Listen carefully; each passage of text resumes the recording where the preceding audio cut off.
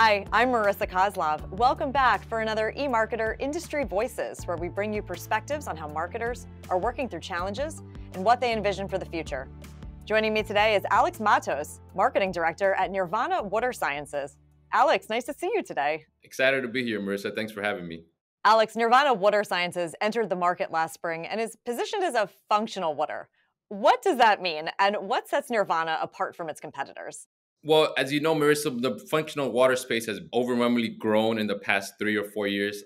We're coming in as a defining functional water with our H&B infused spring water. A lot of people are not familiar with H&B. There's a lot of science behind it, a lot of clinical studies and research behind it as well. H&B stands for beta hydroxy beta methylbutyrate. And what H&B does is it boosts muscle performance, it reduces muscle recovery, and it slows muscle degradation.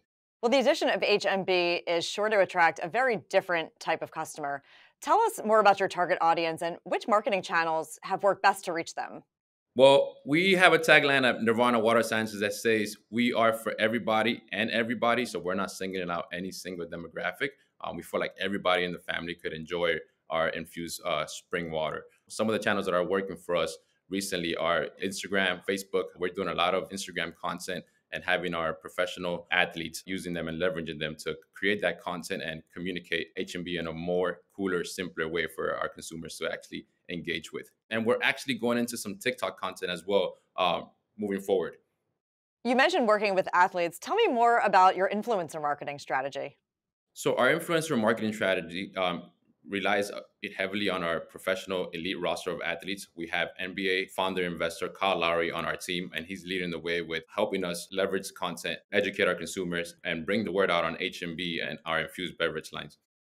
Let's now talk about your retail strategy. Bottled water is often something that's bought on the go. And for a new brand like Nirvana on an already crowded shelf, how do you build brand loyalty and retention? Yes, so we're currently on the education and awareness phase for Nirvana Water Sciences. So we need to get bottles in people's hands. This is through demos at retail, through event activations, through work at trade shows, and just consumer-based events where we could potentially get in front of the consumer. We're working on some retailer promos and promotions that will create that loyalty for us in store, whether it's a coupon program or a digital coupon program that would drive the consumer into the actual store and pick up our brand and give us a second trial, not just a first trial. We want to create that repeat buyer and create that loyalty for our retailers. It's great that you're able to do that now. So many brands have said that over the past 2 years, the ability to sample has really been something that's been missing. So it's great to be out there and in front of people and getting those bottles into their hands. Where does your D2C channel come into play? D2C is a priority for us right now. We're working on establishing a strong D2C site with simple customer experience and just having that drive our business on e-com. We're also on Amazon as well as Walmart Marketplace. How do you work with Amazon and Walmart to build brand recognition? So we currently have a subscribe and save program with Amazon that has been going great for us. That's another strategy for us building loyalty through Amazon, and also Walmart Marketplace. We're doing great too. It just gives us two separate channels of two different audiences that are buying their products online. And I think that for us, it's built some awareness, some trial, and also some loyalty there. Retail media is also something that's becoming much more popular. How is retail media helping to inspire purchases?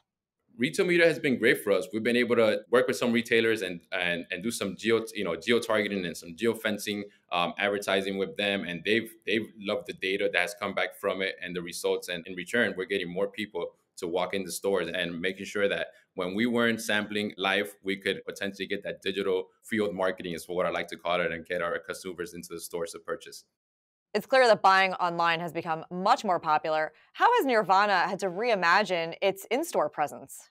Well, it's made us rethink a lot.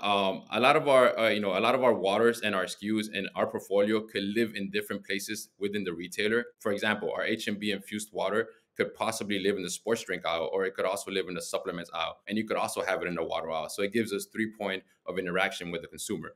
Seems like you have a lot of opportunity to be in multiple aisles within each retail location, which is even more visibility for the brand. Tell us what's next for Nirvana Water Sciences. We're launching H&B plus D3 in Q1, which we are really excited about, and we feel like that's going to be one of the most defining SKUs in the water category, as well as obviously sponsorships and activations where where we're going to be able to put the brand in people's hands and just have people sample our product as much as we possibly can. Sounds excellent. Well, Alex, thank you so much for being with us today. It was so nice to speak with you, and thank you for sharing all of these great stories and all that's next for Nirvana. Thank you for having me, Marissa. It was a pleasure being here.